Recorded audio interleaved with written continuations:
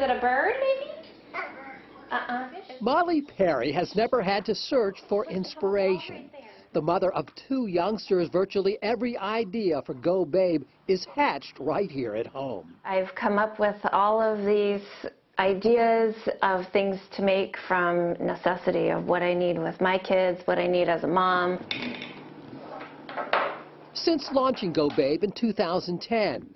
I have the organic pants, I have bibs, nursing scarves, blankets. Molly's line has grown to now feature dozens of handmade accessories.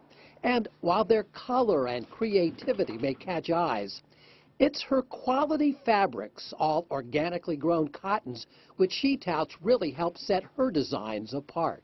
People are more aware of not only what they're putting in their bodies, but what they're putting on their bodies. Business, she says, couldn't be better, which these days only helps to advance Molly's cause. And this is our daughter, Peyton.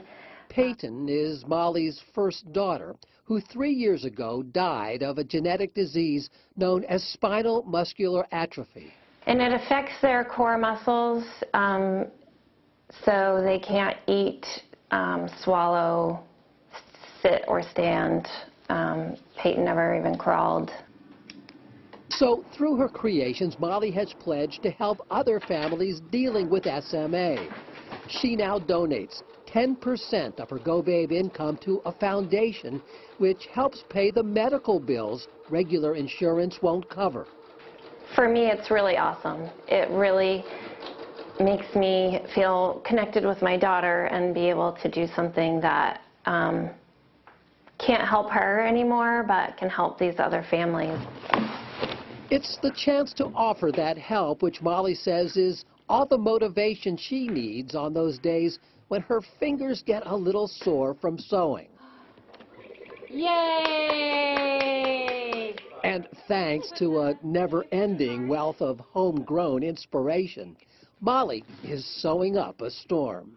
It's busy. It's really, really busy. It's busier than I ever imagined it would be. It's a huge blessing. It's awesome. And by the way, we mentioned that foundation which Molly donates her money to for SMA. It is the Gwendolyn Strong Foundation, and we have a link to it attached to this story on our website.